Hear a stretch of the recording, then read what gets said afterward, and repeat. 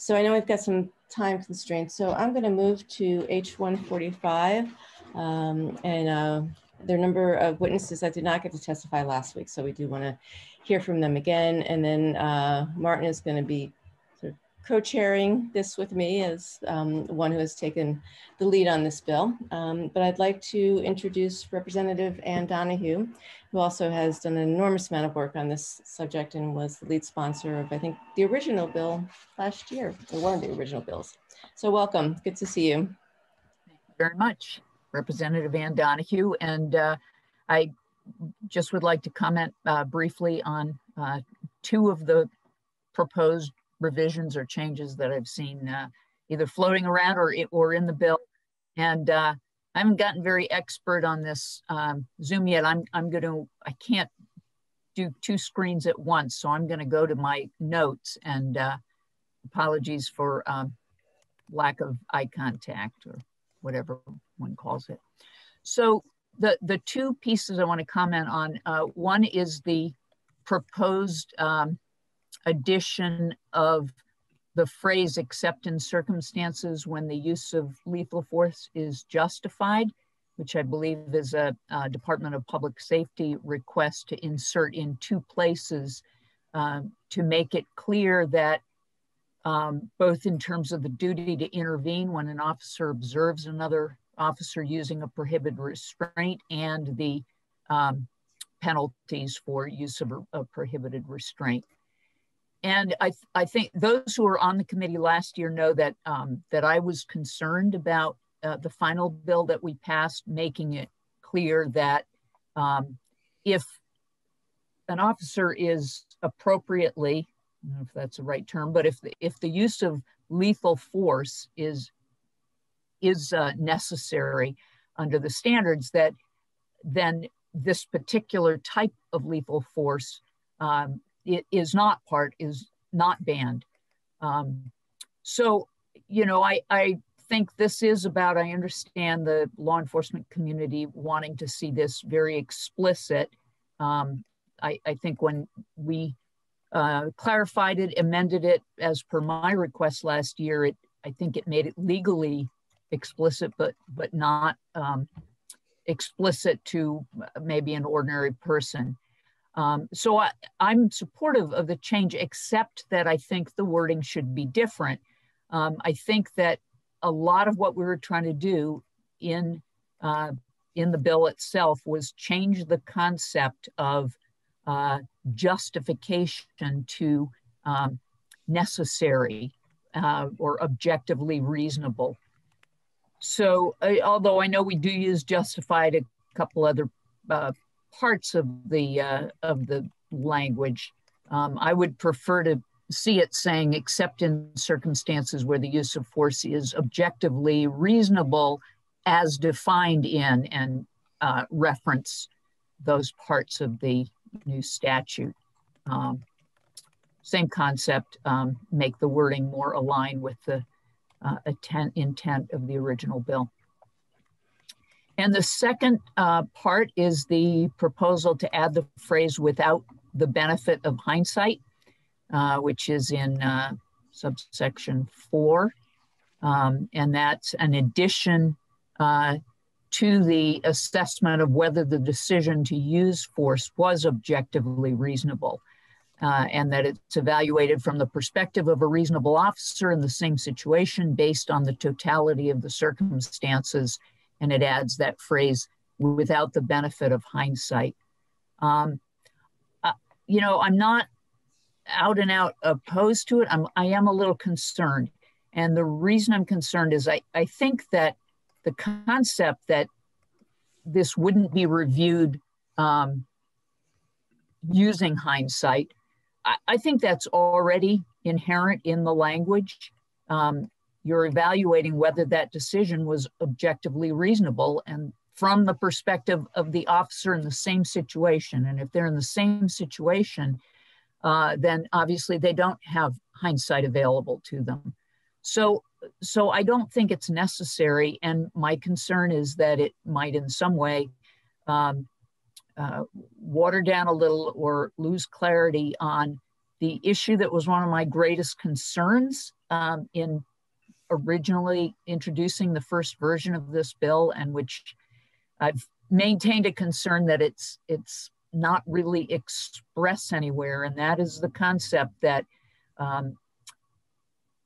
if an officer actually escalates a situation to the point at which it does become objectively reasonable to use force, that should not be a basis for saying that it was reasonably necessary. So I'm a little concerned about losing some of the clarity. And I guess I'll leave it at that. I would want to make sure that we didn't lose that. And that's all I had to say. Great. Thank you, Anne. Very much appreciate your testimony. Martin has a question.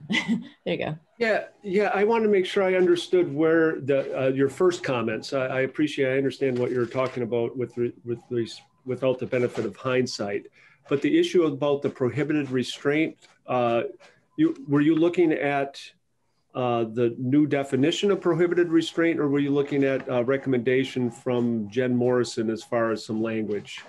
I was looking at yes, I was responding to the recommendation from Jen Morrison. I don't believe it's in your draft at all, but that recommendation was being made, and that was something in a course of emails I was asked about, and wanted to respond to it.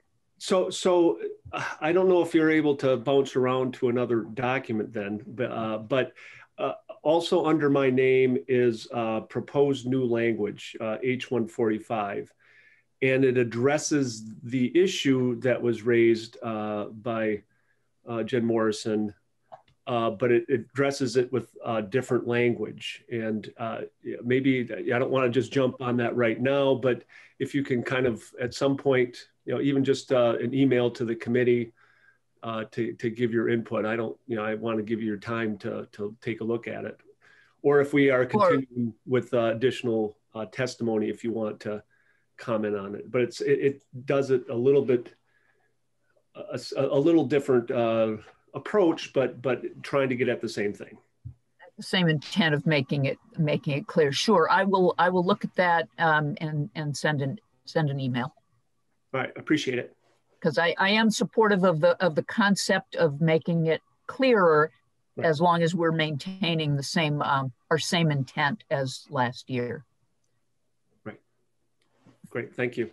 Thank you very much for the opportunity to testify. Well, I'm sorry. I did have one more question. I apologize. Okay. Sorry. So the other, it's not language that you would have right in front of you necessarily, but it's in other proposed change from Jen Morrison, and that is in B5, adding the language to the extent feasible as an introduction to that provision. And I'm wondering if you have any comments on that proposal. Can you refresh me on what 5 goes on to say? Yeah, sure. It would be, right now it's when a law enforcement officer knows that a subject's conduct is the result of a mental condition, etc., the officer shall take the information into account in determining the amount of force appropriate to use on the subject, if any. And they want, the suggestion is to put the language to the extent feasible at the beginning of that. So I can also send follow-up notes in writing if I get a chance to look at it. But it sounds to me that, again, this is an area, as with the hindsight piece, where that's actually clear in the existing language, that it's implicit that it's to the extent feasible based on the way it's wording. So kind of doubling up to the extent feasible might, send the wrong message in terms of it not losing some of the strength of what's intended. All right, thank you. Great, thank you so much, Anne. Thank you. Any other hands? So let you get back to committee. Great, nice to see you. Yeah. Okay. Okay, now I'd like to welcome Wilda White. Good morning, Wilda. Good morning, committee. Thank you for the opportunity to testify on this bill. My name is Wilda White, and I'm the founder of an organization called Mad Freedom that's committed to ending the discrimination and oppression against people based on their perceived mental state. I don't think I have formally thanked this committee for the work it did in the last legislative session in getting S-119 passed. It was a bill that I was very happy to see passed, actually shocked to see passed, but nonetheless very happy about it. And I appreciate all the work that you did to make that to make that happen. So today I just want to talk about both some of the changes that have been proposed to the bill that are actually in the bill, and also based on some of the testimony I heard when I listened to the recording last week. The first place I'd like to begin is with changing the definition of prohibited restraint. So I understand that this proposed change is based on a desire to track the law that the Commonwealth of Massachusetts passed. And I did go and take a look at the law as passed by the Commonwealth of Massachusetts. It was actually signed by the governor on December 31st, 2020. And the first thing I noticed is that the Vermont's definition is still very different from the Massachusetts definition. And so if your desire is to track that language to get the benefit of an early judicial interpretation of that language, I'm afraid that you would not achieve that result because the language is significantly different. That being said, I do think that the Massachusetts language is a bit more artfully written than the Vermont language, but they do mean different things. And if I may, I did submit to Evan O'Connor just one PowerPoint slide that shows the Massachusetts language and the Vermont language. Evan, can you put that up? Can you share screen to put that up, or is that something that I have to do? I don't want to do it. If I can avoid that, I would like to avoid that. But I will if you can't. Is Evan available, or? I think he's. Yeah, I'm just pulling it up now. I can do it. It's no problem. Great, I appreciate that. So I think it's worth putting it up so you can see the difference. It might be easier to track my testimony.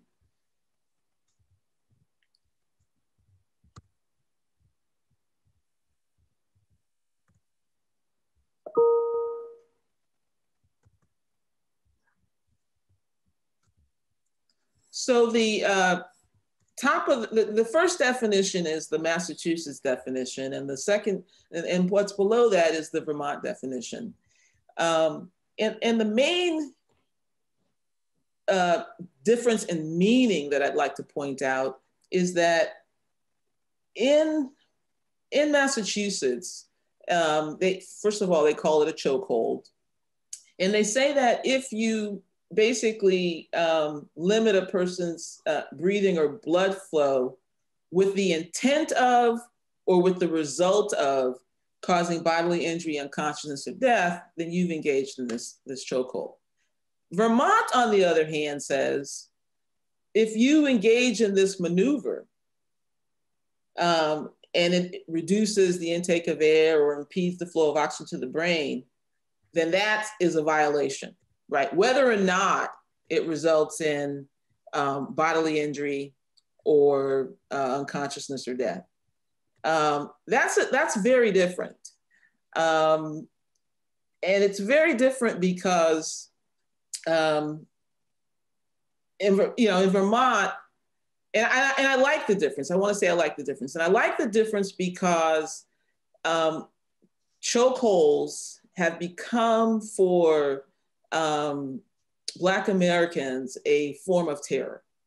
If you saw any of the coverage of Black Lives Matter protests over the summer, you saw counter protesters reenacting the death of George Floyd as a way to terrorize Black Americans. And so a chokehold, so it becomes a bit irrelevant whether a person has engaged in a chokehold that resulted in death or unconsciousness, because the very act of engaging in this chokehold is itself a form of terror for many Black Americans right now. And so I like the fact that the Vermont statute actually prohibits, if you read the plain meaning, even engaging in it, regardless of whether it causes harm. I don't know if that's what the committee intended, but that is the plain language of the statute, and that's where it differs significantly from the Massachusetts statute. But when I said I thought the Massachusetts statute was more artfully written, I do think that's the case because the Vermont statute will create a lot of proof problems when you actually get to court, because it's actually a little too specific. You know, it talks about exactly where you put the hands, the neck, the throat, the windpipe, the carotid artery. That's a really difficult thing for someone who's going to be prosecuting a case to have to prove. But then you also say it impedes the flow of blood or oxygen to the brain. Again, you've created a higher proof problem, because now you have to get somebody, you have to get an expert to say that, yes, this actually impeded the flow of oxygen to the brain. And I just think it doesn't need to be that complicated. So I think that's why I actually prefer the language of the Massachusetts statute. I think it is clear, more artfully written, creates fewer proof problems at trial if you actually get to trial. And even in considering whether you're going to bring something to trial, it's cleaner and I think more effective in that regard. My problem with so then I want to get into this notion of preserving an officer's right to use this so-called prohibited restraint where lethal force would be otherwise acceptable. This for me raises more of a policy issue, and I would really appreciate some discussion around this from law enforcement. If this is preserved as a tactic that you can use for lethal force, are you going to be training officers to use it? And if the answer to that is yes, I have a problem with that. I have a big problem with training law enforcement to use something that this legislature has deemed a, quote, prohibited restraint. If you're not going to be training law enforcement officers to use it, how do we know that they would be using it in a way that would be less lethal than what we consider lethal force? Again, I think it's really a policy discussion. I think the community would benefit from hearing law enforcement's intent in this regard. And then finally, I think, and I raised this issue the last time I testified on the bill, if you are actually going to preserve this so-called prohibited restraint as a defense, as an affirmative defense, I really think it's problematic calling it a prohibited restraint. I've tried enough cases to juries and talked to enough jurors after a case where language such as a prohibited restraint would really throw some jurors off, because they would say, what do you mean? Well, you're asking me if it was okay for this person to use a prohibited restraint. Well, obviously it's not, because it was a prohibited restraint. And so there are jurors who just think that way. So I think it would cause more confusion. I've just seen jury instructions written like this that just cause so much more confusion, and they don't really, so the legislative intent is not truly realized. So I would caution you, if you really want it to be something that's an option, that you really should not call it a prohibited restraint. So unless there are questions, I'll just move on to my next comment. Any questions? It's a little hard.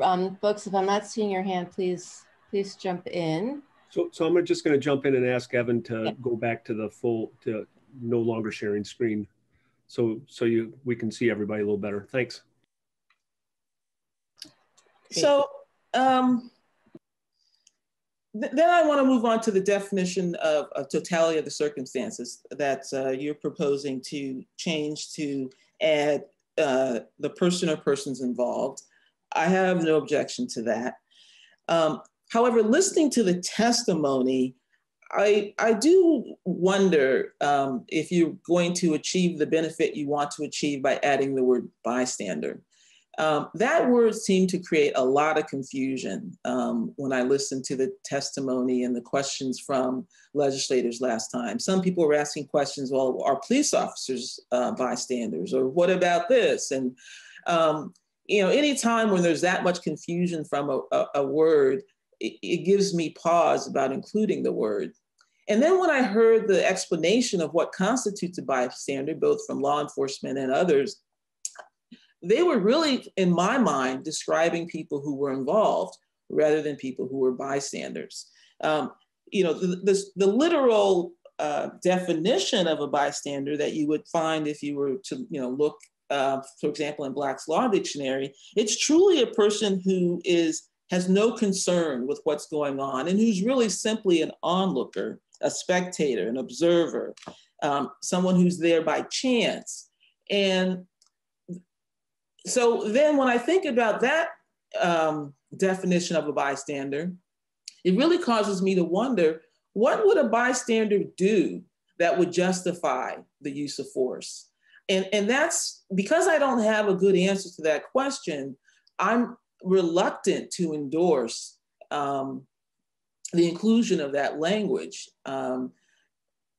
When I was thinking about a bystander, trying to come up with, what are you getting at here? When would a bystander's conduct cause you to use use of force that would be justified? I couldn't think of anything. I remember the people in George Floyd telling the officers that the person couldn't breathe. Are they bystanders?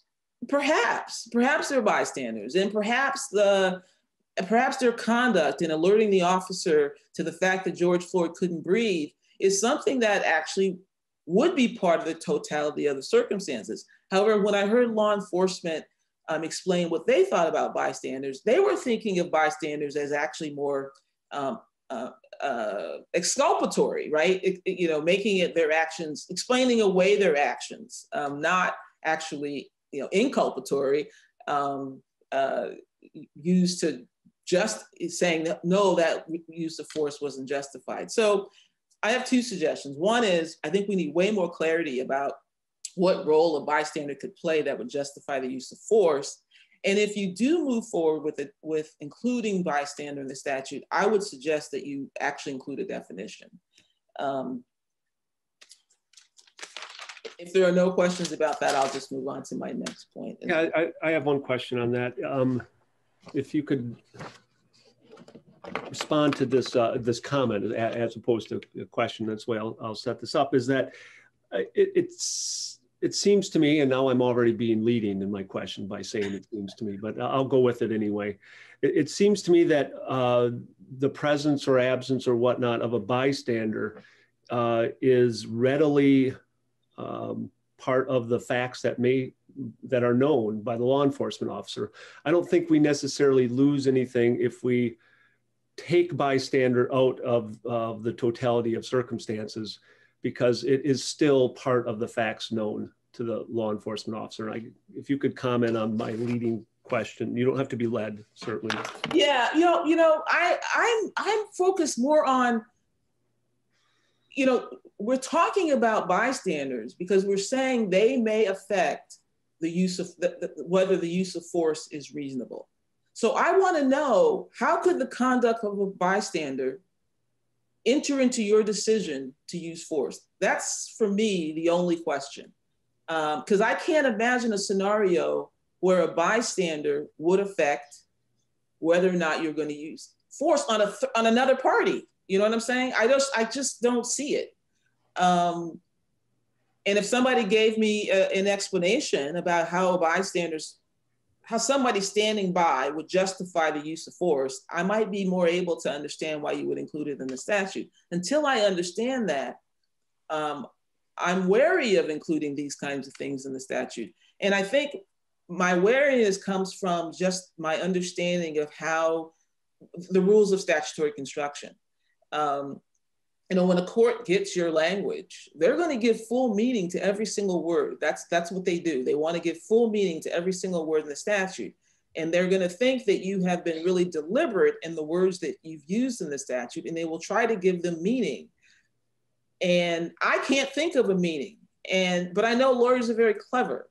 And so I want to know the full impact of this language before I say, yeah, I endorse it, or I think it's innocuous, or I think it's implicit. I don't know, so I can't endorse it. And I'm more skeptical of it because I know, this language in the hands of clever attorneys could defeat the meaning of the statute. But just if we don't have that language in there, conceivably, if in fact it's relevant, which a court would presumably figure out, if the act of a spectator, as we will use that word instead, is somehow relevant to whether the use of force was justified or not, that's part of the facts presumably known. So I'm just saying that I would agree with you. Yes, I would agree with you. I would agree that if facts, we just don't know how. We just don't know how a bystander's conduct could do this. If it weren't in the statute, if the word weren't in the statute, the officer would still be able to point to the conduct of a bystander in his or her particular instance to say this did affect my use of force, and then it would be considered along with the totality of the circumstances analysis. I do agree with that. Right, because at one point, one of the many versions we looked at last summer, we tried to have a list of all the various kinds of known facts there could be.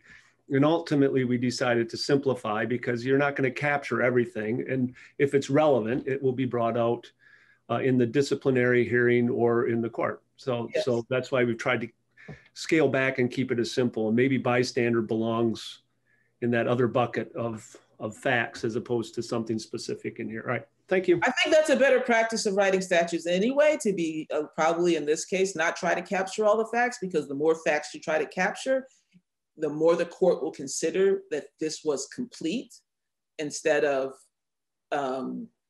just, kind of broad. You know what I'm saying?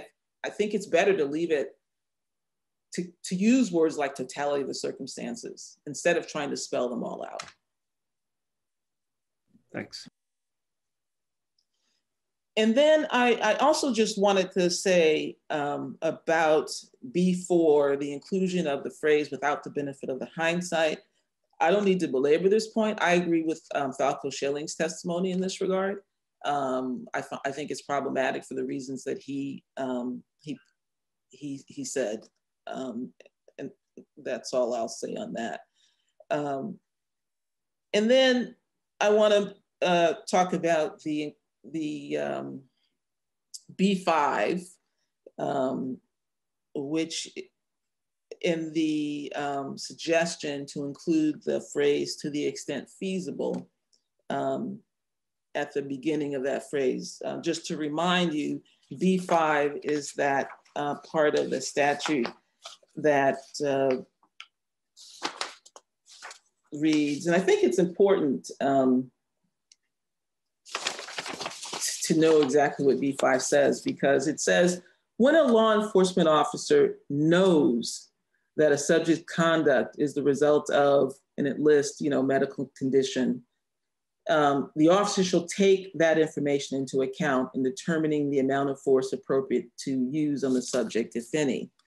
Now, when I listened to the testimony that was given by Jennifer Morrison, she said that it was not always possible to assess the root cause of behavior, or there's not always time to do a laundry list of assessment.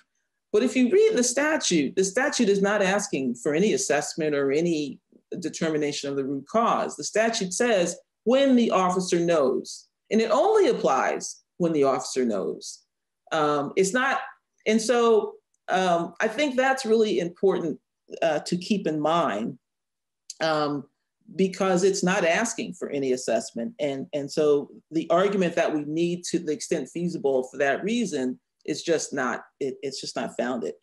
But the other thing that she said that I found problematic was problematic, but also very illuminating, was in the exchange between Representative Malone about training, because she said that she wanted to add to the extent feasible because it's easier to operationalize because they train officers to address behaviors. And when I heard that, it became more clear to me why we see, 11-year-olds being pepper sprayed and 5-year-olds being handcuffed. Because if you're only addressing behavior, then I guess you're indifferent to who's exhibiting that behavior. But it was my understanding, or at least when I was encouraging the legislature to adopt this language, was that it was to generate actually a new type of training where we did more than just address behaviors, that if we knew the source of those behaviors, we would take that into account. And so I think this is really a conversation worth having, because I don't think it is a good reason to put to the extent feasible in the statute in order for law enforcement to continue to train officers the way they have always trained officers. I do believe that this B5 is asking law enforcement to train officers differently when they have the knowledge of why somebody is acting in the way they're acting. And I'm really actually troubled because when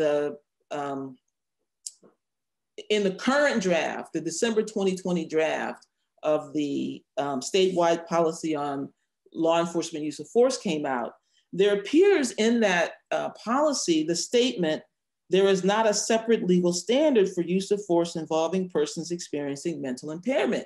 That is not an accurate statement of the law, but it may be an accurate statement of what they want the law to be. And so that statement in the policy, the suggested language about including to the extent feasible, suggests to me that the law enforcement and this committee are not on the same page when it comes to what the standard is when the law enforcement officer knows that a person's behavior is because of mental impairment. So I'm very much opposed to this language and very much look forward to a conversation between this committee and law enforcement about their understanding of what this committee has asked them to do in enacting this provision. And I'll stop there. Thank you so much, Wilda. Really appreciate your testimony. Incredibly thoughtful and comprehensive, and your slide was really helpful too. I tend to be a visual person, and I think it was very helpful to many folks, and it'll be great to have it on our website. So thank you. You're welcome. Not seeing any hands. I want to make sure I don't miss anybody.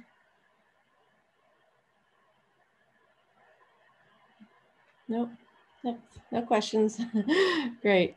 Thank you. Yeah, thank you so much. Appreciate it. Okay, Rob Appel, welcome.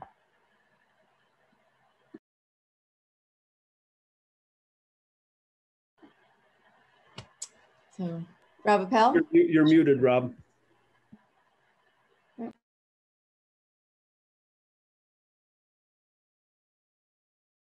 Now I'm unmuted, and let's see if I can be seen for a moment. Okay.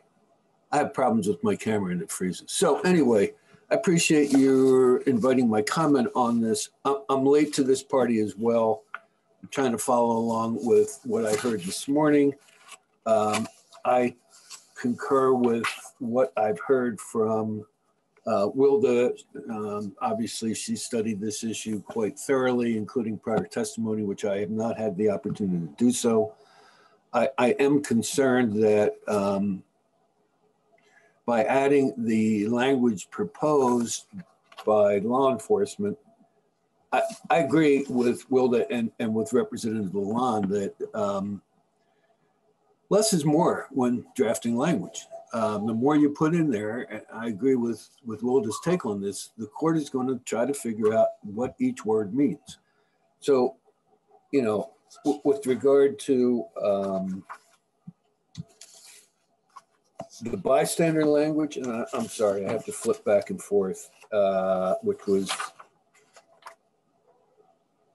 section B. I'm comparing what's in the bill as introduced with what was posted today by Representative Lalonde, and I'm confused. Is that Representative Lalonde? Is this your proposal or the committee discussed proposal? This is a proposal based on some of the testimony that we heard last week, and it's my proposal at this point. It's not the committee's. Well, I think this is an improvement over what is here in the bill as introduced. Totality of the circumstances is a term of art known to the legal community and includes any and everything present at the time. I think when you start to try to expand the definition, you're going to confuse judges. I agree with Wilda that lawyers from time to time try to insert more confusion into a case than exists in an effort to benefit their party's position.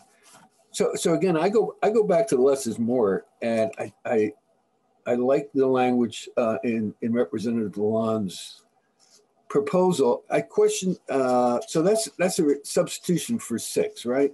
So what it would eliminate is persons or persons involved in any bystanders. I think those terms are fully encompassed by the term totality of the circumstances. So that's my comment on that. Likewise, and I again agree with Wilda's take that, well, similarly in terms of what I would term to be surplusage is in B4, without the benefit of hindsight. Any case in the federal courts where there's a discussion of use of force, the case precedent always says without the benefit of hindsight. So codifying that, I don't think is necessary. That is the way that judges interpret these matters. And, you know, I mean, one thing I would, and I don't know if the committee has waded into this debate yet, but, you know, qualified immunity sort of overshadows all of this. And I don't know if the committee has thought about it. There are other state legislatures around the country who are grappling with that issue. Qualified immunity, in very brief, if you have not, stop me if you're familiar with the term and what it means. Nobody's stopping me, so I'll keep talking.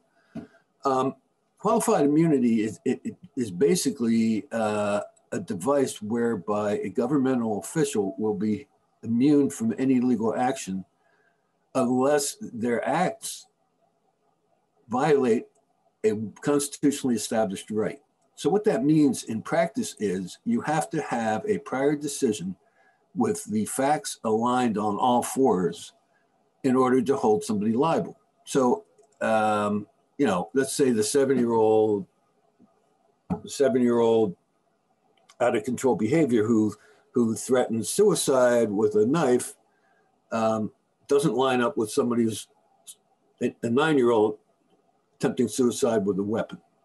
I mean, that would not be clearly established in the views of our federal judges at this point in time.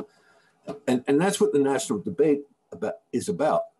Do we want to be so overly protective of state actors, particularly police, where there is a general principle that is essentially abdicated because you can't find a similar case with the exact same facts? So I think it's important to be considering these issues when you're trying to regulate use of force, because unless and until you can find a case that aligns, it's going to be dismissed on qualified immunity on motions. You're not going to get to a jury with it. So what does that mean to curtail some police officers, unfortunately, who think they have the right to use excessive force or whatever force they think is appropriate, irrespective of the circumstances. You know, I think not having that discussion is not really discharging what you're trying to accomplish. That said, I'll go back to the language, and I agree on any questions about that. I just went through qualified immunity in 25 words or less, which is a very complex concept, but it's something that overarches your entire work in this area. And you might want to hear from Ledge Counsel on that, or somebody who will speak solely to that topic with more preparation than I just did. But I think it's important to understand where you're litigating these cases in the civil context, you're going to have, as a plaintiff, you're going to have to contend with that concept. I still see no questions or hands, so I'll keep going. Oh, actually, I'm sorry, Felicia. Go ahead. Yes, thank you. I'm interested on your perspective on whether or not amending qualified immunity has a place in this bill, or if you were just mentioning it with regard to how we structure this bill so that it does not butt up against qualified immunity and not end up being effective. Thank you for the question. I just want you to be aware that the good work you're doing on this bill will likely be for naught if qualified immunity still controls. So whether you do it in this bill or a standalone, I think it's important to conversation that our state legislature needs to have. New Mexico is actively working on a bill. There are other states, there are other drafts out there. I'm happy to supply it to the committee or committee council. There's actually a pretty well-developed national movement to curtail qualified immunity as established by the United States Supreme Court. There's nothing that, to my knowledge, and I've not fully researched the issue, that our state Supreme Court has weighed in on application of qualified immunity, but it is generally these excessive use of force cases, these so-called 1983 cases, which provide civil remedy for state actors violating constitutional rights, are usually litigated in federal court. However, if qualified immunity did not exist in state court, you'd see more and more actions in state court with the purpose and intent of curtailing state actors who disrespect and don't follow constitutional mandates. So my suggestion would be, this is round two of your discussion on use of force. It's late in the game. I would suggest you have a committee conversation about qualified immunity and consider a committee bill that would address it. Other questions on that? Just to respond, I really appreciate your response on that. It does spark the question that maybe is better for some committee discussion at a later point of adding in that anyone found in violation of this use of force statute is not granted protection under qualified immunity. You're going to get a lot of pushback. I am not knowledgeable enough on Vermont's qualified immunity statute to just openly suggest that without having testimony and history on it. But it does sound like something that would need to be put in consideration. I don't want to speak for the committee, but I do want to speak that it would be my opinion that I would hate to do good work and not have it be effective. Well, that's my concern. And I think you are doing very good work in this bill this year and build on what happened last year. I just, I agree that if you don't contend with that overarching problem, this good work may not produce the outcomes that you're seeking. So I appreciate your interest in that. I'd be happy to participate in that. I have worked in this area. I don't know if you know anything about my background, but I do bring these cases in federal court, and qualified immunities, and it's a very difficult hurdle to overcome. And I'll leave it at that for now. Excuse me, Martin has his hand up. Yeah, and I was going to follow up on this issue, actually. And I know it isn't 100% clear on the outcome. However, by having more well-defined standards in statute, and presumably as we're watching what's developing in the policy to operationalize the standards that we have here, wouldn't that narrow the opportunity to make the qualified immunity defense? I'm not saying it gets rid of it. I'm not at all saying that, but by having these clearer standards, both in statute and in policy, it would seem to me that makes it more difficult for that to be a successful defense, the qualified immunity defense. Is that not the case? Let me think on that a moment. I mean, the qualified immunity decisions talk about established constitutional principles. I mean, what you're doing is obviously providing statutory guidance. Would that rise to the level of established constitutional provisions or principles? I'd have to think on that. Yeah, I understand your point, and it may be of help. And again, I go back to my earlier comment where you want to be as succinct and directive as possible without language which I would consider be surplusage and confusing. Like, let me put it hindsight, bystanders, other persons. I think the broader, clear language left alone, I think, provides better guidance to all concerned. So let me just follow up just a little bit on this thought again. What we've been dealing with until recently with Vermont's law, with what California recently did, what Massachusetts just did, with which goes into even more in depth. Prior to that, it was really just these standards were developed in case law. So if there wasn't cases on point, well then qualified immunity applied. But here we're putting into effect a statute that lays out those standards, and other states are doing that as well. And it really, this is pretty new as far as actually having those statutory standards.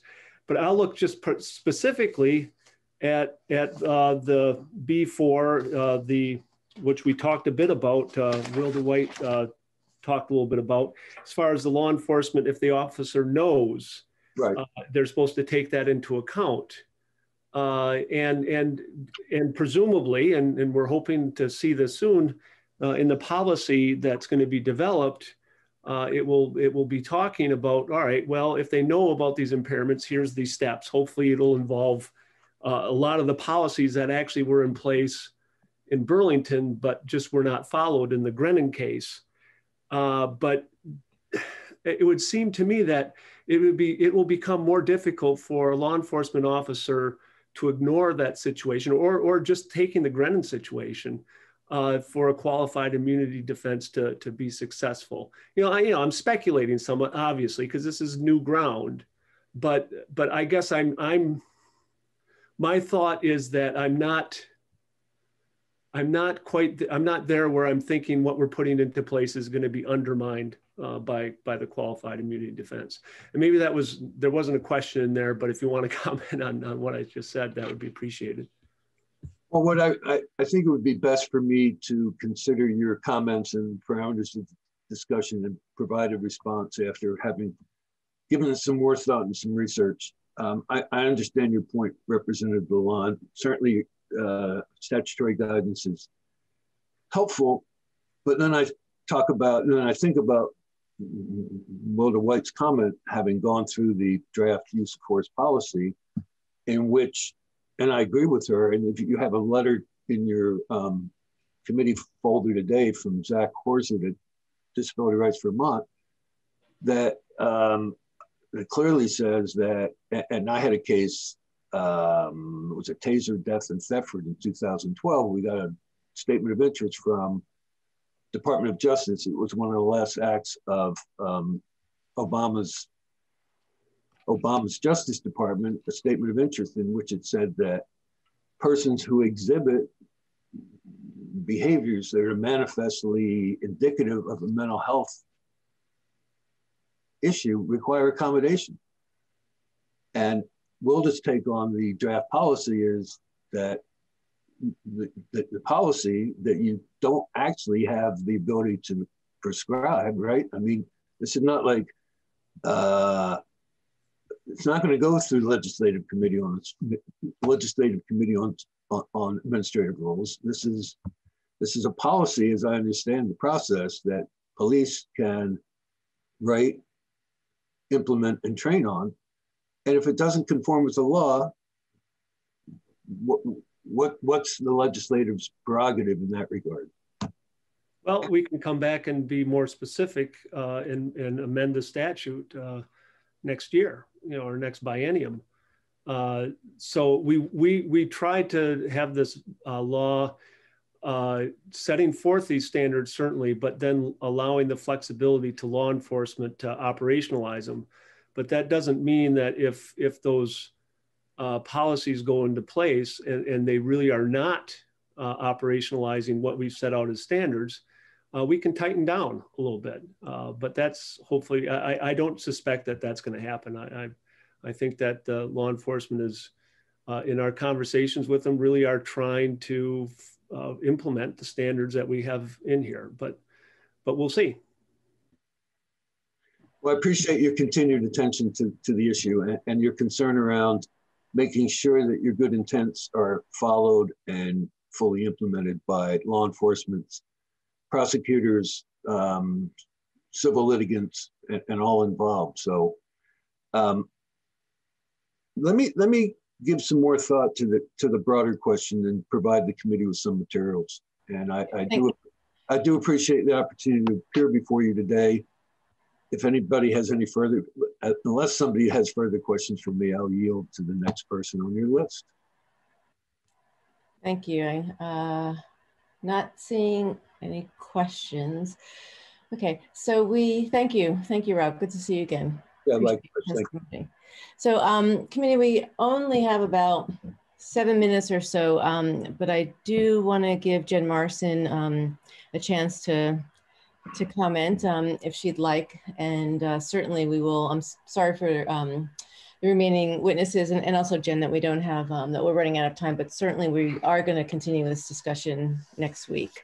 So welcome, Jen. Thank you. Thank you, Madam Chair, and good morning, everyone. Thank you for your continued hard work on this most important topic. I wanted to just say a couple quick things. I really appreciated the testimony this morning. I took copious notes. I'm certainly going to be watching this again. I want to reassure Wilda White, anyone else who's watching, the draft, a second draft is forthcoming. We have a very small team of attorneys and 2 police chiefs, myself and Trevor Whipple, who are reviewing every piece of feedback, whether it was an email or the more corporate feedback from Mad Freedom, Disability Rights Vermont, et cetera. And we are really going over in detail the recommendations, and the next draft of the policy will reflect a lot of that feedback, not all of it, and we'll be keeping track of what parts we use and don't use. We're at a little bit of a crossroads of, do we write a second draft when we don't know what the underpinning legislation is going to say? You know, we're trying to make that decision of, do I invest that type of time, knowing that we have all this body of feedback and we're going to incorporate a bunch of it, or do we wait until we know what the underlying legislation is? So there is another draft forthcoming, and I look forward to sharing that with the interested stakeholders.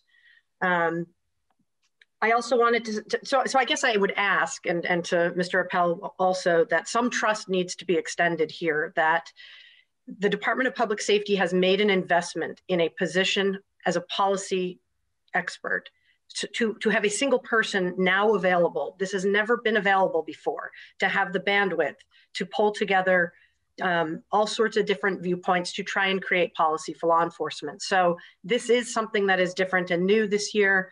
I'm going to do my very best to demonstrate that this can be a raging success. So I look forward to working with all the folks who have testified going forward. And I just wanted to also state that the comment about responding to behaviors was not meant to be presumed as in a vacuum. Obviously our training is multidimensional and is based on scenarios and all sorts of context. So while I can understand why review of the video might have caused Ms. White a bit of hesitation around my comment about use of force, we're trained to address behaviors. It's not, one-dimensional, it's multidimensional. So I did want to address that. I really appreciate all the discussion today. I think that this morning's the first time that I saw Representative Lalonde's alterations to the current H.145. I certainly would want to run this over by our legal people. But I think we're going to get there. I think that what he wrote is not, I don't look at it and go, we can't live with that. But obviously I need to talk to our legal people. There's a lot smarter people involved in this than I am. So I appreciate the continued good work. I'm available anytime for questions or comments from the committee or from stakeholders as well. So I'll look forward to seeing where this goes. Thank you. Thank you. Thank you very much. I truly appreciate working with you. And yeah, we will get back to it next week. And I think Martin will probably address his amendment, but we did not expect you to be prepared for that. So don't worry. Okay. Martin.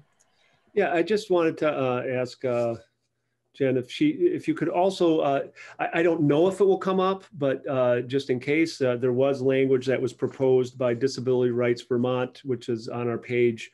If you could have looked at that in case we do need you to weigh in on that language. I don't know if that's the case, but just wanted to. Sure. We have, our group yesterday reviewed the Disability Rights Vermont feedback. We broke it down into what we believe are 14 individual comments, and we made copious notes on whether parts of it will be incorporated into the next one or whether it actually already exists somewhere in training. So I am prepared at any time to speak to that feedback.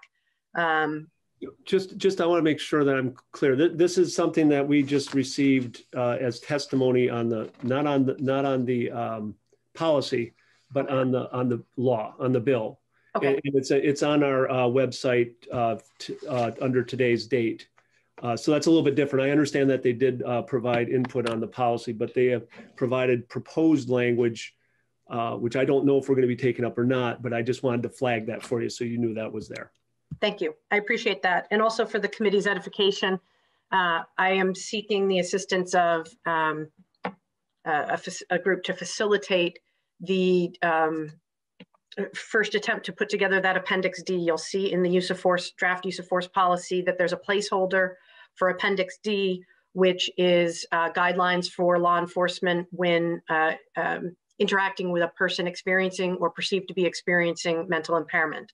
So understanding that I'm trying to be a sponge and take in all the info from all different sides of it, I will be using some facilitators to pull together the stakeholders in that and help us build that so that we can provide that resource out to the field. So that is something that the work on that will begin soon, I hope. Great, excellent, thank you. Anybody else? Coach.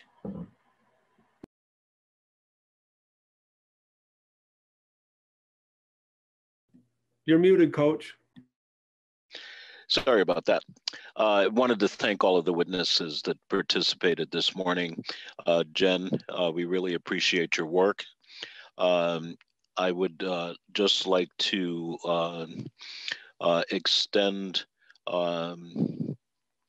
if we can be of any help in utilizing the communications that we've put together with the affected communities in the state, please reach out to Martin and let him know, and we would be happy to help with that. I think it's imperative that that be done, and I'm offering that assistance. Thank you, sir. I appreciate that, and I will go direct with Representative Lalonde to see if we can develop a list, shall we say, of people to invite into the process. Thank you. Great. Not seeing any other hands. Again, thank you to everybody who has testified, and my apologies to those who we didn't get to today. But I forget which day next week, but we definitely are taking it up next week because this is an important bill and want to keep moving on it. So with that, I will adjourn and we will go offline, please. Thank you.